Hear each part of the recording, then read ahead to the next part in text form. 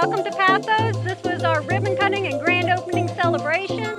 We have 14 beds with 14 plus gardeners.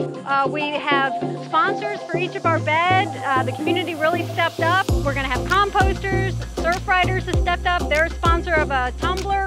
We've got worms where we're going to be composting vegetable pulp from the green room, and Vola, we're going to have the coffee grounds. We have a pollinator garden, and Ace from Cocoa Beach, the garden shop, donated 2 truckloads of plants for us to be able to put in our pollinators to just create a whole ecosystem. We have really good soil. We tested our soil. The soil should be providing everything a person should need for a healthy food. We had a great turnout today.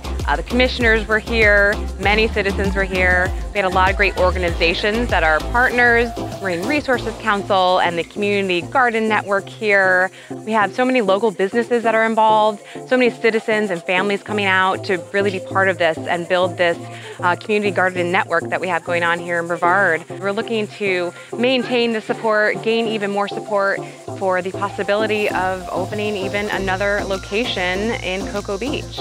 Email us at communitygarden@cocobeach.com. If you have any questions, please just reach out to me. My name is Carolyn Wainwright again, and thank you for listening.